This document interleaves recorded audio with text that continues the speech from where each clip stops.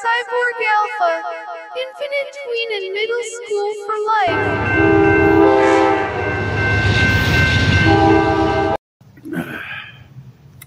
Alright, here we go. It's time once again for another observation vlog. It is, well, basically it's 0 minutes and 0 hours into the 3rd day of November 2021. It is freezing cold out here. It's very frigid. The wind's not so bad, but I got my gloves on. I've got extra layers on, and so I'm okay. Well, once again, I just finished listening to Lionel. I did some perusing around today, and just sort of to check some of the things I was thinking about. Some of them were incidental. I found things I wasn't necessarily looking for, but nonetheless, they were kind of, if you will, fruitful. This is where we bring in the observational. Lionel, to understand that Lionel is not fully red-pilled. He's been red-pilled, but not the point where he needs to be, because he's still within the matrix. And he doesn't seem to understand this. He's still within the matrix. A person who's outside the matrix will understand that, oh, yes, of course, the left-right paradigm is a work. It's not real. It's was a creation, but then again, he dismisses gnosis, because what happens is that the left-right paradigm was created by gnosis. This was the Hegelian dialectic. Hegel wasn't a Gnostic, and particularly the type of gnosis we're talking about pagan gnosis, about outside of the early Christianity. And I think that this is what brings in some of the understandings that Lionel misses. Without morality, and this is sort of what happens with Voltaire, who brought up the whole concept of moral relativity. The Constitution falls apart, because the Constitution is based in morality. Without morality, you have no Constitution. And this is what we're going through right now. This existential crisis is because there is no morality. You've eliminated it. So how do you go out and say somebody that's wrong when you say, well, morality is relative? You can't. So a large chunk of the consequences that we're seeing today is because of Lionel sent, this is common to all these different people who are involved. But again, they don't see their own hand in this. They don't see that they're part of the problem. And what it is that the morality does matter. It does matter who is being killed. It does matter if you're going to defend life. And the whole concept of the Constitution is not, again, this is what a lawyer does. A lawyer picks at very specific, literal understandings of the Constitution. There is no sort of we'll call it, he calls it nuance, but there's no further understanding than that. They take it almost at a literal sense, so that if one sentence is wrong, if one comma is in the wrong place, well, that's a technical mistrial. This is how Hillary Clinton was able to sort of defend a pedophile who admittedly raped a girl, but because there was a 12-year-old, technically because there was a problem, there was an issue with the trial. The whole trial was thrown out as mistrial, so he got off scot-free. And the thing is, this whole adversarial system within the legal system, again, that's Hegelian. That's the Hegelian dialectic. The whole purpose of gnosis, particularly on the left, and I'm talking about left-hand path, the evil path, is about conflict. It's about creating the conflict. And the conflict, the thesis versus the antithesis, the violent clash, the violent outcome. And this could be verbally violent. It could be, in many cases, very unsettling. That's what they consider to be progress. And you go into history, you begin to understand that this understanding of progress is extremely violent. And as I said before, what happens with Hitler? When people who talk about, oh, this is a lot like Nazi Germany. Well, yes, it is. You have certain degrees within Nazi Germany. Max Kaiser and his guests were talking about the stagflation in the 1970s. Yes, that's true as well. There is that resemblance, but there's also a resemblance. That IMF came up with this with an analogy that we're heading into the Great Depression. And this was brought out by one of his guests, Max Kaiser, and that we are going into a significant economic problem. And what happens is that what's going on in the news, in the public eye, is basically theater. But the thing is, we know that the mainstream media, that this is why we call it in many cases political theater. Politics is theater. It's never about reality. It's about perception and how you perceive the person who's running for office, or how you perceive the person who is in office. There is this creation, a work, a LARP, if you will, where the scenario is you create this person who is whoever's in office or wants to get out as being the better choice. And this is what's being done with Donald Trump now. Biden's, having a problem, and of course these memes come out, and Biden without understanding that it's not simply Biden, it's the system. So even if Trump does get in there, he's not going to repair the United States. He's not going to make the United States better, because the problem with the United States is an American problem. It's an internal problem. It's how people behave. You can only change behavior with behavior. And right now, the behavior that's being displayed on either side of the aisle isn't exactly what we need. So, Trump is not going to repair the United States. It's that simple. Why would you vote for Donald Trump? Because he's dead wood. And right now, the situation in the United States is to a point where we need to sort of walk away from the government. Like a lot of police that are doing, firemen are doing this. You're walking away.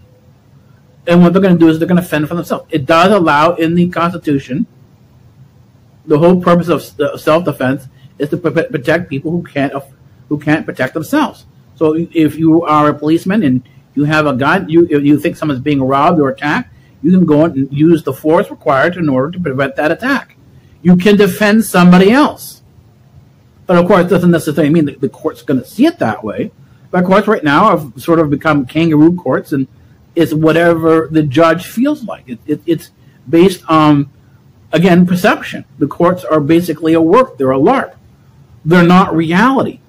And unfortunately, Lionel, who is part of the court system, doesn't see this.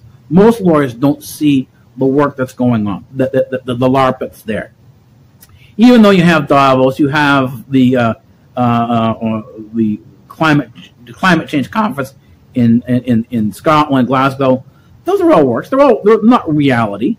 I mean, I looked at looking at and this is going to be the topic today, is about the eco warriors and the religious left. And we go back into this, to go back into history. This has to do with a TV show I was watching, set in the late 1800s. And they were in a women's prison. And the women were in prison for burying the wrong person, for, it's things that we would consider to be silly today.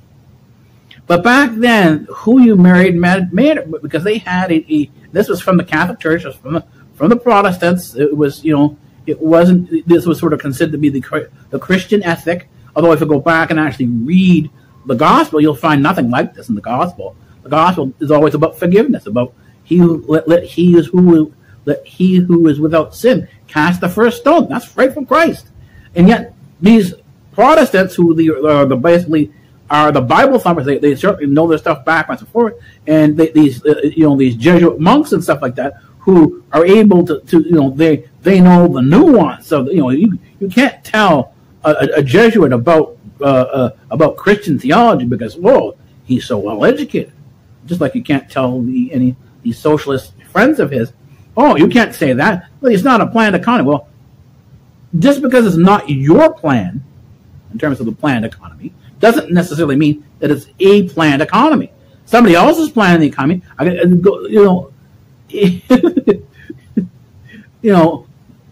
BlackRock, with BlackRock Capital, they have a plan for the economy. All the banks have a plan, and so the rest, what happens, they create these works. The labor unions will work. I went to check to see who did all the pension work for the union, the public employees unions, and because they had bought a major television company up here called the Bell Canada, major media platform. And they own it. Right now in Canada, they own almost the entire dial. And it was all done with the pensions of the teachers union. Who did this? Who was taking the pensions of the teachers union and using them to buy intangible property? Because the property rights of intellectual property are intangible; they're not real. So who was doing this? It was BlackRock Capital, and they don't understand. The union people don't seem to understand that they're being ripped off. This is another. They're setting up another Ponzi scheme. This is what's happening with Bitcoin. Bitcoin is another Ponzi scheme. This is how people wonder why. Elon Musk, look at how much money he has. Well, where did he get it from? Well, he set up a Bitcoin thing, and then all of a sudden it tanked, and he walked away with all the money. Warren Buffett and his buddies, they all have these foundations, and I took a look at some of the tax returns of these foundations, and you find that your typical salary for the board members is about $500,000 a year, plus all the expenses. And so what happens is that, that's all tax-free, because that's what the foundation is done for, is the tax-free, I think it's the 513C in terms of the tax code. But they're basically tax shelters. They're there to protect the money of the rich. So it doesn't matter what you do in terms of taxing other people. Oh, we've got to tax the rich, and to pay for the poor, for all these healthcare programs. They're not going to do that. They're going to they're going to tax people who cannot afford the large lawyers. They don't have large foundations, and they're going to tax the crap out of them. And that's who are the nouveau riche? Who are the bourgeois? Oh, they're the bougies. They are the newly rich black people, African Americans. And so who do they hit? They hit people like the DJs and Nicki Minaj and all these other people who walk around. Look at my bankroll. Look at my bankroll. Well, okay, the IRS saw that, and so did most of the big banks on Wall Street. They saw that, and guess what? Oh, you don't have your money grandfathered into the tax code. You don't have these foundations. You don't have the lawyers you need. Well, thank you very much. We're going to take everything you have. Of course, BLM missed all this. And the thing is that one of the things they miss, and this is again within history, going back to one of the shows I was watching called Murdoch Mysteries, and set in the late 1800s, and this was okay to do because they were aiming at the Catholic Church, aiming at Christian, what they call Christian values, although as I said before, the Western Christian values are not Christian. They're pagan. This is why you see the call to war. This is why you see the need to punish. The whole term of punishment, penitence and penitentiary, all comes from the sense of punishing the guilty. That in order to atone for their sins, they have to be punished. It needs a penitence is required. And this is not within the earlier Christians. Early Christians were peaceful. They went to their deaths peacefully. They didn't go, taking everybody out with them or saying that this was, wrong and we need to seek revenge or retribution. They didn't call for the punishment. Christ didn't call for the punishment of the execution of the people who executed. Hey, what did he say? Forgive them, Father, for they know not what they do. That's within the gospel.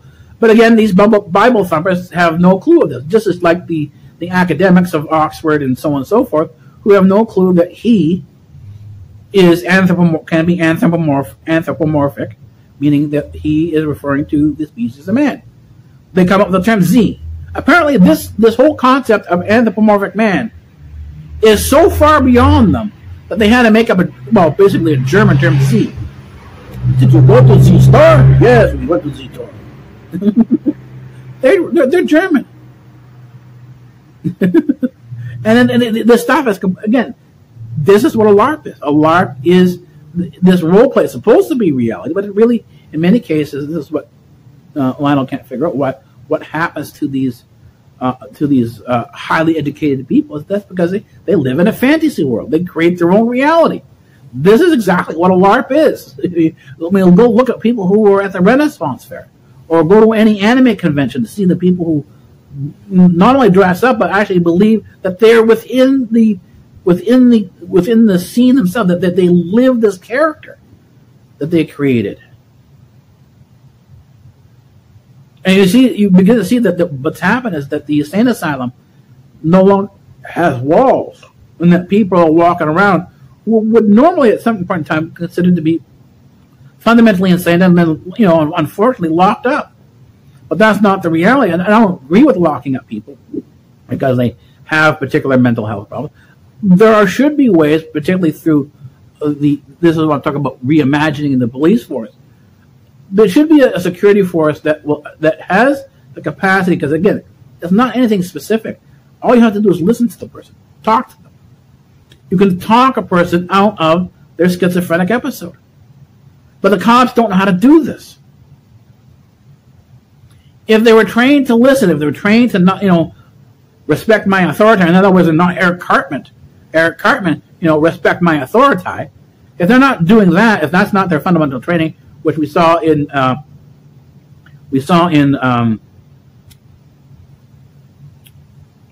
Abu Ghraib. What did we see in Abu Ghraib? We saw Dr. Philip Zimbardo's Stanford prison experiment.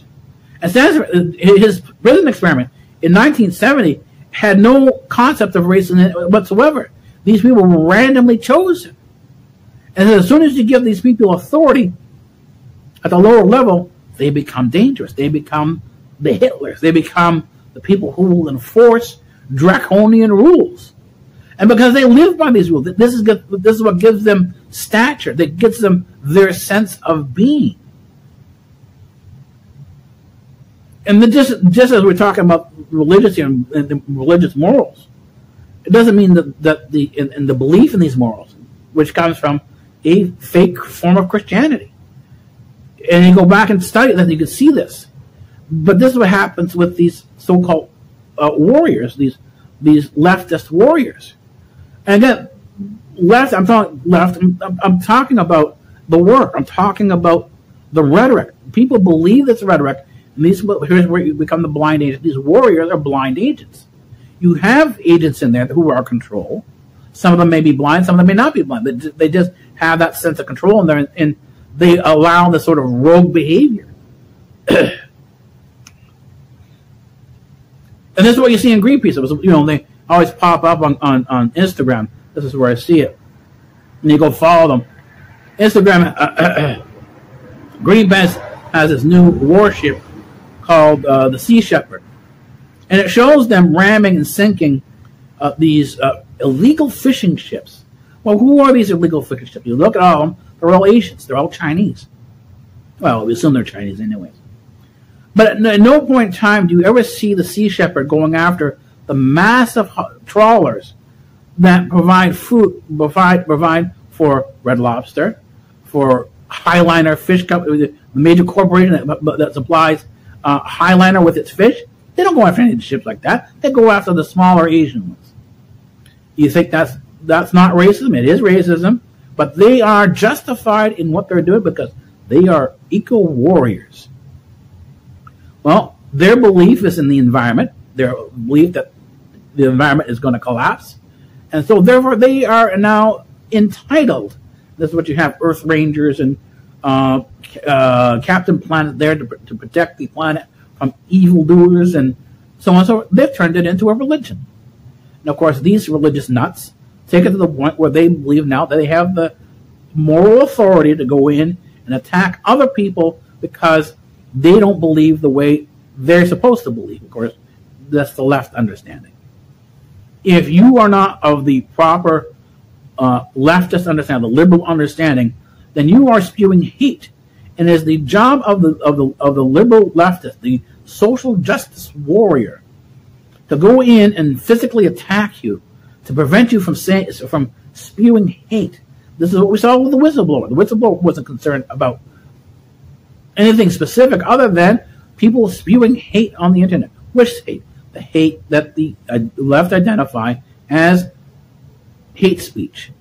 And if anything that they view goes against their values, their morality, you now become the enemy and they have the right to attack you. These are religious people. This is the religious left. And they have no problems attacking you because they now have a religious morality to attack you. They are as crazy as any Protestant or Catholic. I mean, the Protestant and Catholic got their sort of existence along with the Sunni Muslims. The Shia were fundamentally different. They weren't like the Sunnis. The Sunnis were warriors. They were barbarians. Same thing with the Catholics, and same thing with the Protestants. They all had a belief from their religion, and this was the Western Christian religion, that it was okay to go in and kill your neighbor in the name of God, in the name of some holy issue, some moral issue. And the morality could be anything you wanted it to be. And so what happens, you have, from 1000 AD on, you have all this warfare. Of course, for the Gnostics, this is great. Because in the Gnostic whole understanding of the Hegelian dialectic, what do you need for progress? You need a conflict. You need a violent conflict. This is what comes up in Karl Marx. Karl Marx didn't invent the violent conflict or the nature of revolution. It came from Hegel. Voltaire was the perfect puppet to sell an idea that would cause conflict. Oh, you people are right. God shouldn't be involved in these different things.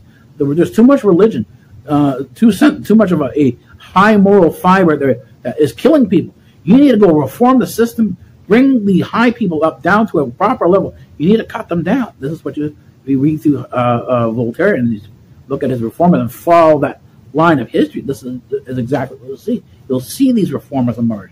You'll see the concept of conflict to resolve these moral issues that the reformers say need to be resolved.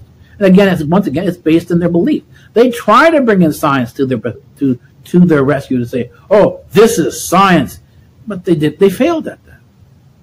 I mean, the science that they came up with stated in 1890s that say that women were feebly minded and need to be taken care of. And so they actually had reformatories.